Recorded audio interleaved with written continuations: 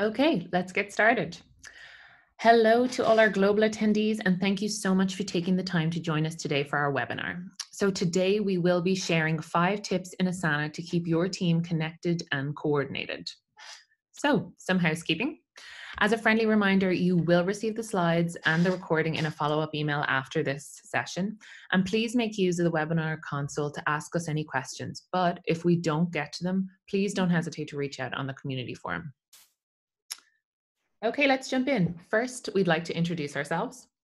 So hi guys, I'm Niamh and I work in the customer education team, and I really concentrate on delivering a lot of our educational content, so our free training webinars. And in this session, I'm really excited to share exactly how we use Asana internally with you guys. And I'm Katie. I am on Asana's EMEA Marketing team. I work on making our customers more aware of how Asana can help them and their teams be more connected and productive. And I think in this session, I'm really excited to chat a little bit about how you can keep your team connected on a social level, because that's something I think we're all being impacted by. And just to mention before we jump into our agenda, Asana is actually currently offering free subscriptions to organizations that are on the front lines of fighting COVID-19. So if you work at one of these organizations, please feel free to share this link. And please also feel free to share with your networks and make sure that they know that that's available. So our agenda today. We're going to share some interesting findings from a survey Asana did just over the past few weeks, actually, on remote work. We'll also be focusing on clarity. So what does that mean? Why is it so important as we try to coordinate and collaborate across teams? And then we're going to move to 5 ways within Asana that will specifically help you work remotely.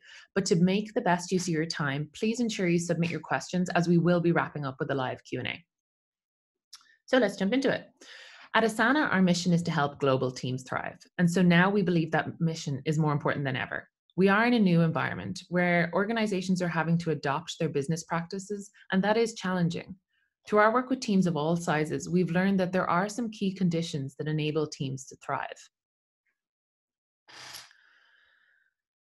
As I mentioned, our mission is to help teams thrive. So we wanted to understand how teams are working in these times and how they manage the transition to remote work. So you can see some really key stats here. We commissioned this research on this particular area at this particular moment in time to understand this. The Anatomy of Work remote team study was conducted on behalf of Asana by Censuswide. So we surveyed over 5,000 knowledge workers in a variety of regions just this past April. There are some key findings, and you can see them here displayed on the screen. It's not a huge surprise, but 62% of respondents have increased their use of collaboration tools. But what's really interesting is 19% of people are using these tools for the first time. That's a massive challenge to onboard a new tool in pretty difficult circumstances. 67% of employees did not have a suitable remote work environment. So whether that means a lack of reliable Wi-Fi or a proper workspace or even a laptop or PC they could use at home, this indicates a lack of readiness, specifically amongst UK organizations, in a pretty unprecedented situation. And a final stat I wanted to share from our study is that 79% of UK workers miss the social element of their work, an amount that was second only to their Australian counterparts. This really drives home the importance of maintaining those social ties, even when we are physically distanced.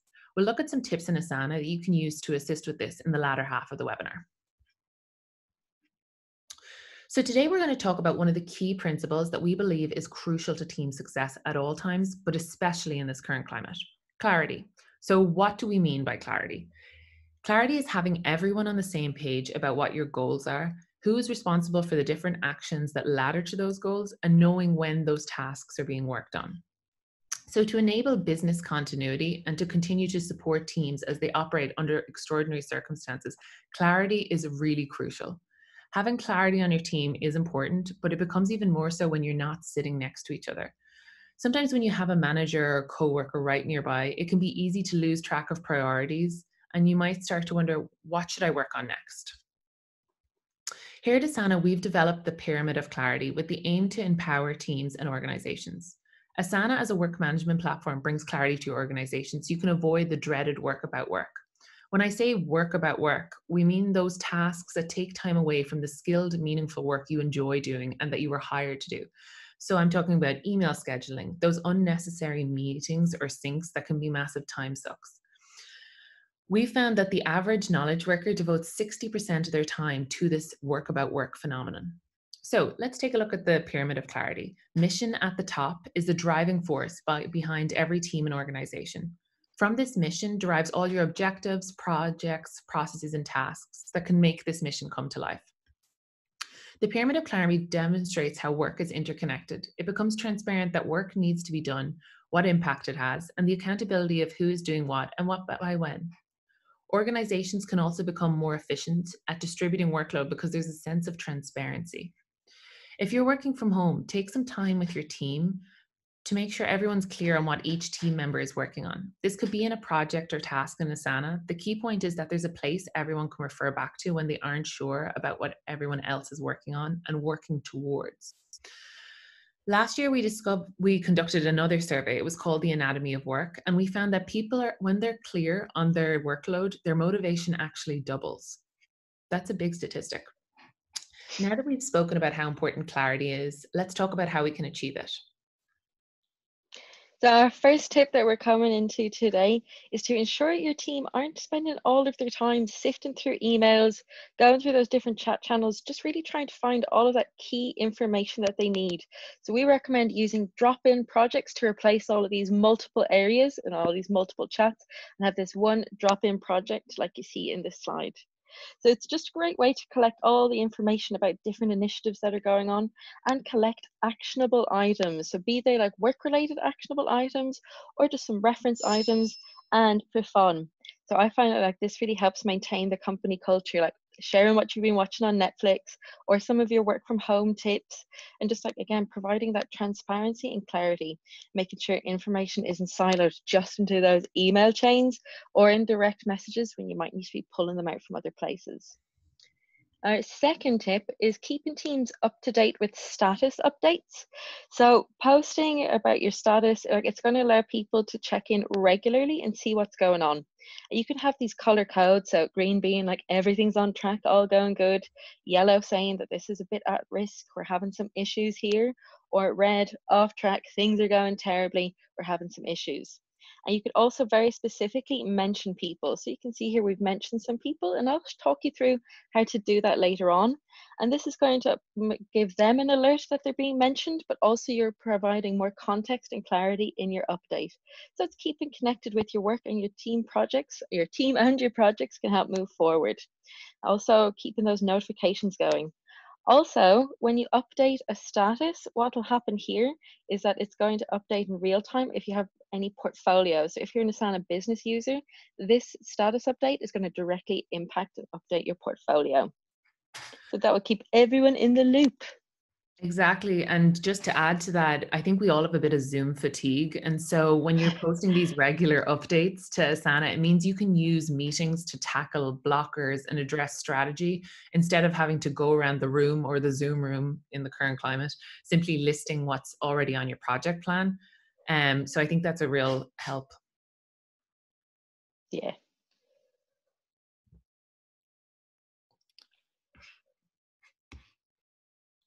Cool. Our third tip today is a simple but really important one. Make sure you use comments to provide context to tasks and projects. We are all working remotely for the most part, so there isn't an opportunity to catch someone by the coffee machine to communicate that you marked a task complete or why. So when you're not sitting next to your team, there's no such thing as over communicating. Make use of this technology so you can provide color to your actions. And then our tip number 4, indicate what's happening with custom fields. So custom fields let you add that additional data to tasks within your Asana projects. You can create a field for stage, priority. I know I use the one for cost quite a bit, or anything else that's important to your team and your company. It just lets individuals have clarity around work happening across the entire organization. And our final tip of the day, set boundaries with away features. So we're going to demonstrate this in a little bit, but this is a game changer for me, I think. When we start working from home, none of those structures that are typically in place in our day-to-day activities are there. Boundaries can get really blurred. It's easy to start work right when we wake up, and then we forget to eat because there's no one there to have lunch with. Suddenly doing the laundry is a little bit of a priority. Our workday doesn't end at a typical time because we're already at home.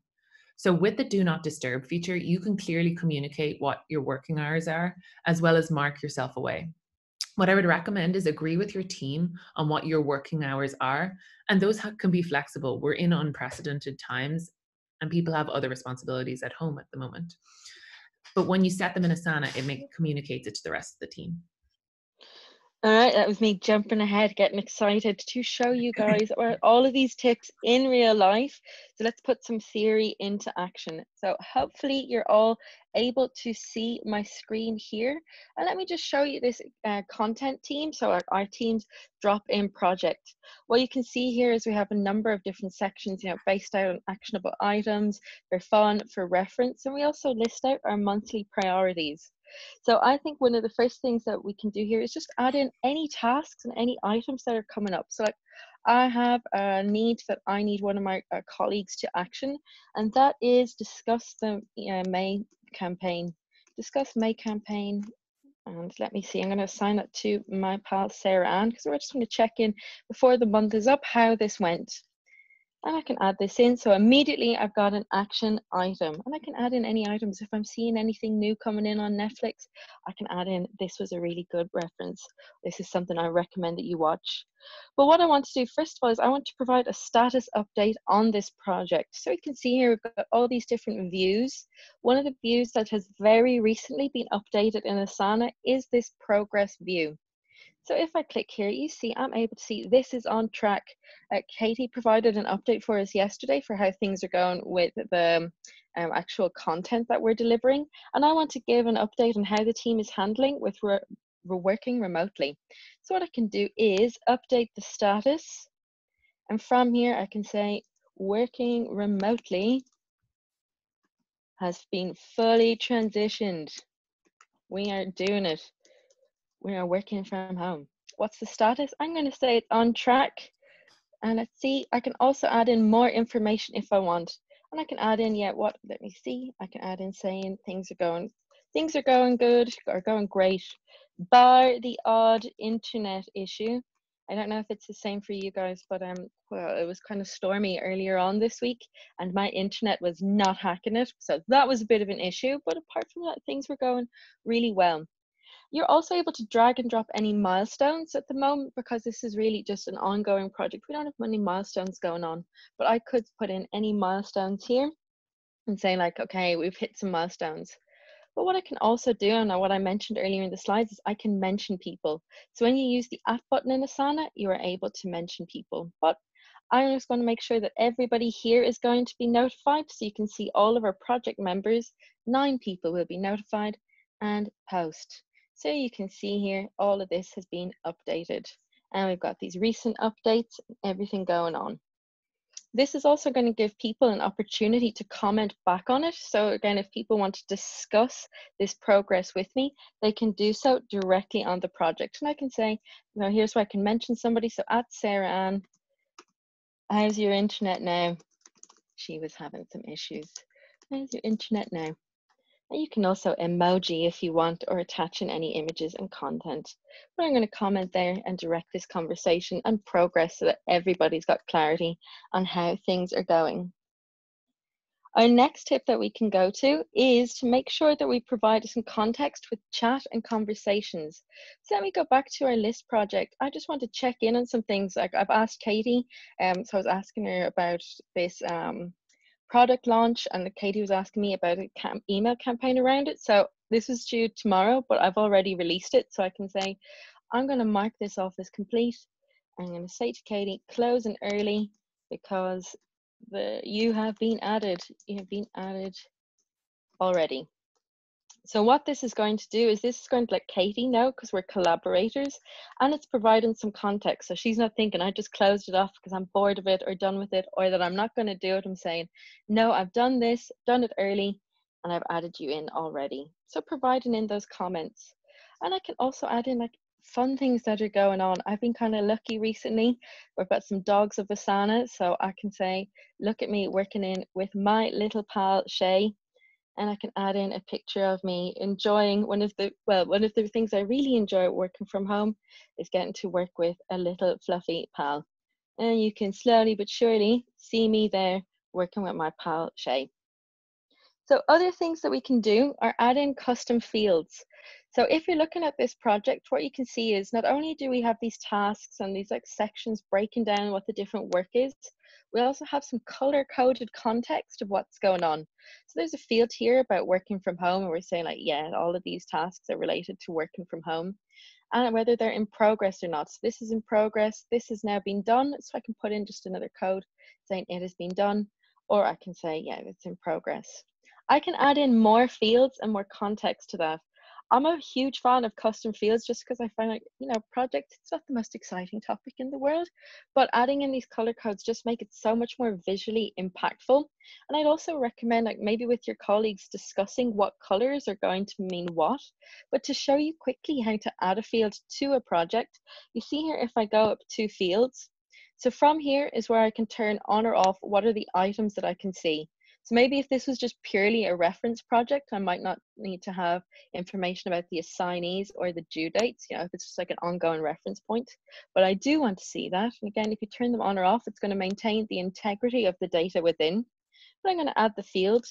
And I have two options to add a field to this project. So I can either choose one from the library. So that's any field that we've previously saved before in our Asana account, or I can create a new one. And I'll just do a simple EMEA content team or content priority. So we know it's for us and what it's about. So I said there are 3 field types. Drop down is the only color coded option and probably my favorite. Text and number are both dynamic fields, but with drop down, I can define what the options are going to be. So I'm going to say option 1, high priority, and say medium priority. And then why not a low priority? Less enthusiastic about that, and I can add them in. And just note, so by default, it's going to give you those kind of traffic light color codes, but there's far more options to that. So why not have a lovely magenta for high priority? Then our medium items, they can go in, yeah, why not a nice sky blue? And then low priority, we'll go with a deep green. And from here, I can add it to the library so that I know that I can use this for other projects. And there are also options to like notify people when this has changed. So if it is a field that you've created about a topic that's really important, you can put on a notification setting. And I think then for business users, there's also a lock available saying only I may edit this field.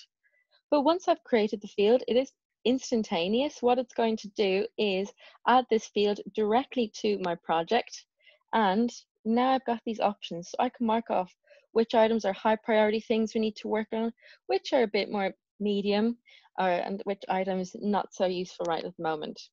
But note also what you can do with your fields is you can filter by them. So I can like filter by what is priority, filter by what's in progress, and filter by work from home. And you can also sort, so you can sort within the sections, or if you just want to sort by the custom field itself. So this is everything that's in progress, everything that's done, and everything that does not have a status, it's still there at the bottom. Same for here, sorting by high priority and sorting by medium priority. So that is custom fields, really visually impactful. And again, I highly recommend that you guys test them out just so that people get to see these different like visual meanings that are going on in the project. And then final thing that we're going to talk about is setting boundaries. So Katie mentioned that this is a kind of relatively new feature, and that's our do not disturb, and it's going to be found in our profile area. So if I go to the right hand side, you see where my profile icon is, this little picture. So what this is going to show me is like if I have access to any other Asana spaces and also my profile settings. So here's where you can define your name. You can also add in your pronouns. You can put in your role or the department or team. So that way, if anybody clicked on you, that they'd be able to get that information. I also like including the about me. So I'm saying if anybody clicks in, they're going to know that I'm in Dublin. People can DM me on Slack if there's anything like quick, but if it's anything work related, please assign me a task on Asana. And we also have the option here to show me as away. So you're able to mark off your away time and say, okay, I'm going to be away today and tomorrow. I wish, but I'm not. Actually, though, it is going to be a bank holiday next Monday. So I will be using this. So you can mark yourself off as away. And this is a preview. So anybody that's trying to assign you a task, they will still be able to do so. But let's say they're in a different region, so they won't have a bank holiday on Monday. So to know why I'm being a bit slow to respond, they can see that I'll be away. And you can also say, okay, send me notifications while I'm away, or don't. But to further set those boundaries, and I don't want to be shown away for the moment, but to further set them, we can go into notification settings. So yeah, relatively new feature. I think this is do not disturb functionality is a good 3 weeks old, if not 4. And what you can do is you can pause notifications. Now, I've been finding this really useful over the last few weeks while we've been working from home, because don't know if it's the same for you guys, but I don't have a whole lot to do in the evening. And what I found, like especially at the start, was just to pass the time, because I could no longer see my pals. I would be spending more time on the computer and really just looking at work stuff, whereas like I don't want to get fatigued from work. There's already enough going on, and I don't want more general fatigue. So I can put in a do not disturb. That means nobody can reach out and notify me about anything. And also schedule it, so I can say like 5 o'clock, that's my cutoff point. I do not want to hear anything more work related after 5 o'clock until 9 o'clock the next morning. And you can also put in a do not disturb. Again, I know there might be some people who might have more childcare responsibilities than before. So you might want to say, okay, on Wednesdays, it's my turn with the kids. Please don't disturb me. And Saturday and Sunday, that's our weekend. I do not want to know. Here you can also set up your email notifications. This is quite useful if any of you are at the start of using Asana, just because if you need to get into the habit, I would recommend having those email notifications on so that people know, or so that you know when something has gone on, so you can be notified and start getting into the habit of checking in regularly. But yeah, this do not disturb functionality I found to be a bit of a game changer, because it's stopping me like impeding myself and getting too involved at work after hours. So I think those are the main points, and yeah, I highly recommend setting, even if it's something that you just want to do right now or as soon as this session is finished, notified as being do not disturb me from 5 o'clock to 9 o'clock, or whatever your working hours are. Set those boundaries. So what I'll do is, what we see next, I'm going to hand you back to Katie, and as I said, get in and change that do not disturb functionality. So just to recap on our 5 ways to use Asana for remote work. Firstly, obviously use drop-in projects to replace any ideas or action items you have. Secondly, keep your team up to date with those status and discussion threads. Thirdly, provide context with conversations and comments. And then our 4th, indicate when and where work is taking place with custom fields. And finally, make sure you set those boundaries with that new feature, do not disturb, and make use of your profile to do so. While this is in no way an exhaustive set of work from home strategies, by focusing on these tips, you and your team can start to work together with increased clarity and make it just a little bit easier to connect. Now, we would like to turn things over to you. Do you have a burning question about working from home? Maybe a tip or a strategy that's been working for you? We want to hear it all. Just add your question or comment in the question box and we will get to it.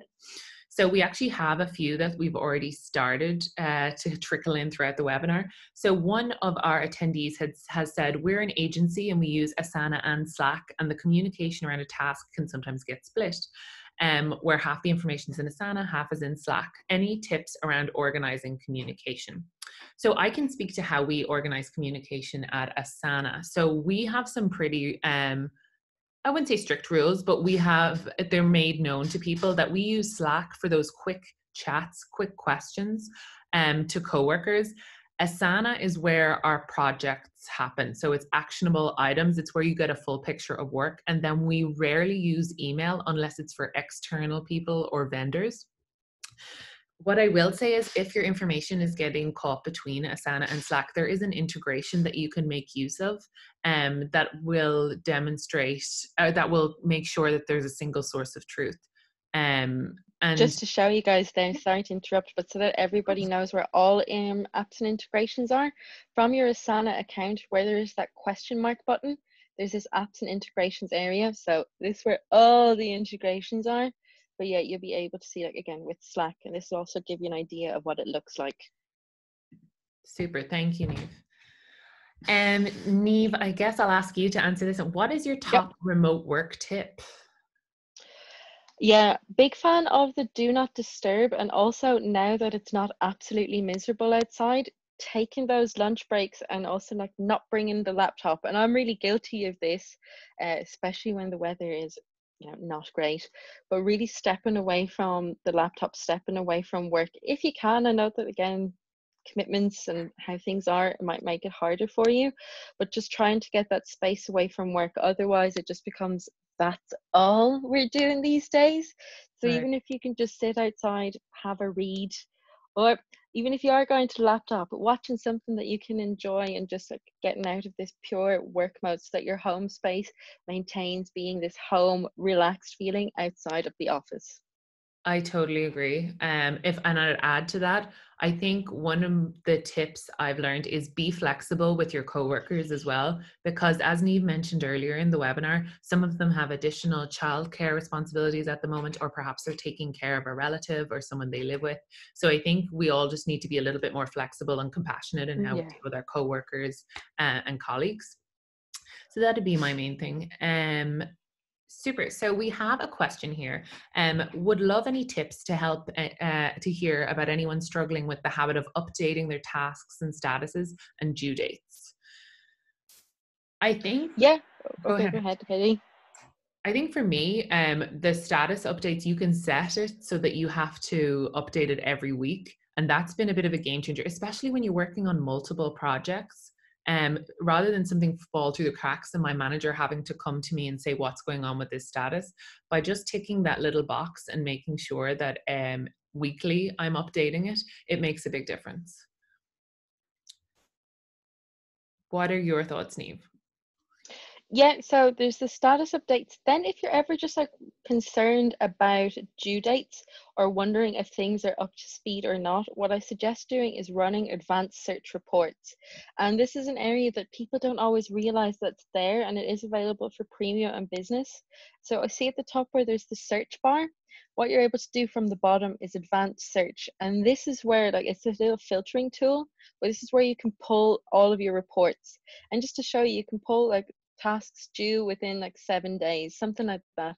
I like to see, like, just looking at incomplete tasks that are assigned to myself or assigned to a set group of colleagues. You can also filter this out based on specific teams. You see here and more, so everything, like, let's say in Dublin, what's going on. But yeah, this is going to allow me to pull a report on all of these items, just so I can check in, okay, are these dates up to date? Are there overdue items that I've missed out on? And just regularly checking in and just seeing, like, yeah, how are we tracking? Or if there's anything that doesn't have a date, it'll also pull in the report, so you can see, okay, we need to get somebody on this, we need to get somebody working on it, and we need to get it properly assigned and dated.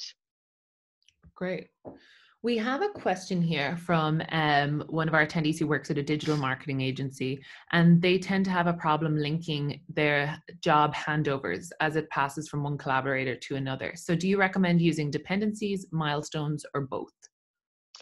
I would recommend using dependencies and milestones. And just to show you an example, like, again, some functionality that people don't always realize is there. So you see how we're using this content project. What I can do is, like, if this is relevant to another project that you have going on, there's a functionality called multi-homing. So you see here where it says projects, and we can see that it's in this example project and in this specific section. There's also a plus here, so I could move this into, let's say it's related to, or I want to hand this over to the education team. I can add this to that project and pick which section that it's going to be relevant to. So let's say this is going to be part of our content, so I'm going to put it in with our requests. So now it lives in both places. This way, I'm highlighting of all the different places that it affects, but I'm handing it over to the other team so that it's part of their work now as well, and they're able to see that task. I can click into it. You'll be able to see in webinar requests down here, you see that this task, it now lives there as well. So I would use this multi-home functionality. And then maybe what could be an idea as well is you might want to have rules. And just to show you about rules, so these are a way of adding automations to your projects. And to do that, I guess up at the top here, there's rules.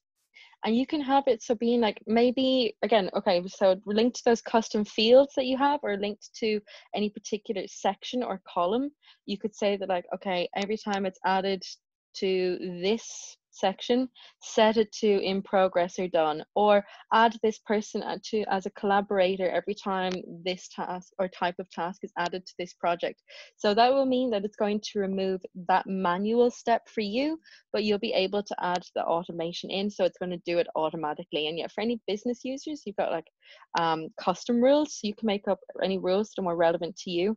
And for premium users, there's a good set of rules that are available. All of that's available on the guide, actually, so on the Asana guide, and that will go through the types of rules available and some suggestions. So if you're using Agile, or if you're using like Slack and Gmail and Outlook, there's also integrations available with rules. So yeah, I would look at the automation side as much as possible rather than you trying to do manual steps. Great. Yeah, rules make a big difference in our projects, Yeah. for sure. And we have a question from Sophia, who's actually been tasked with organizing Asana training for the whole team. Would you recommend going about it? A practical in a webinar, or would you just provide notes? So Sophia, that's obviously something a lot of people are going through. They're trying to train up people while working remote, and it's no easy feat.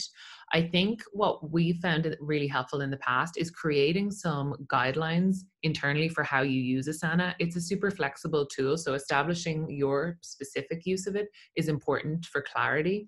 But also we have some really great resources that Niamh's involved that she'll be happy to tell you about. Yeah, so we run live webinars, so more webinars similar to today, but I also do live action webinars where I invite people into a demo environment so they can test all the features out.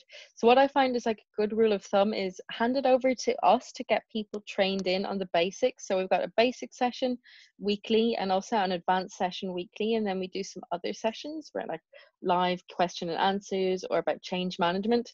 Yeah, these are all totally free, but send people our way. There's also the Academy, and that's just simply academy.asana.com if people can't come to a live session. So use these resources. They've been built out for you.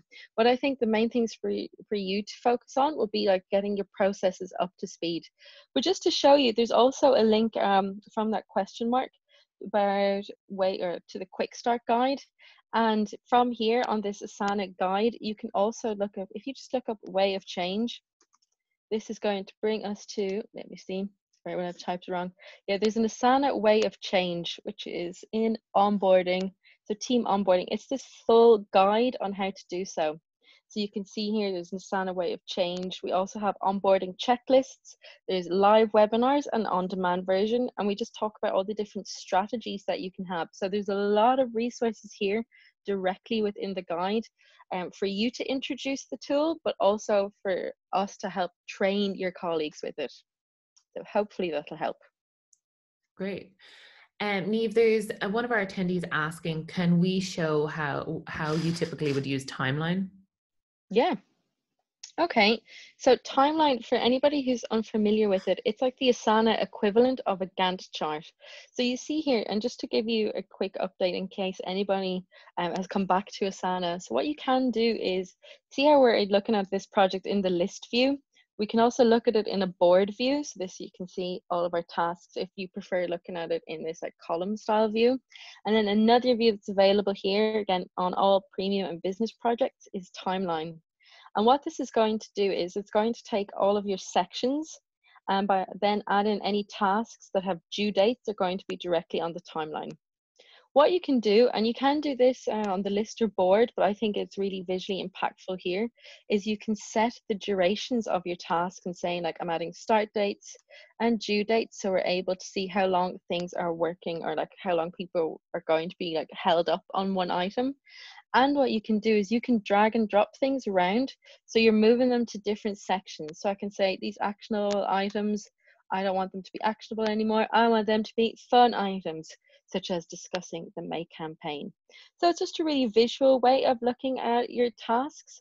in Asana. And also what you can do is, you know, those color codes that we looked at earlier, so like even the one we created, you can use them as being like the visual of how you see your work in Asana. So I could say our content priority and all these high priority items, and then this not so important item. And rules are also available here. And you'll be able to see all of these unscheduled tasks. That's basically anything that doesn't have a due date. And what you can do is drag and drop them, and that will give them a start date and due date. And if you wanted to show dependencies, so dependencies are really a way of showing what work is linked to or dependent on another item. And to do that, what there's like, I think in Asana, there's nearly 2 ways to do almost everything.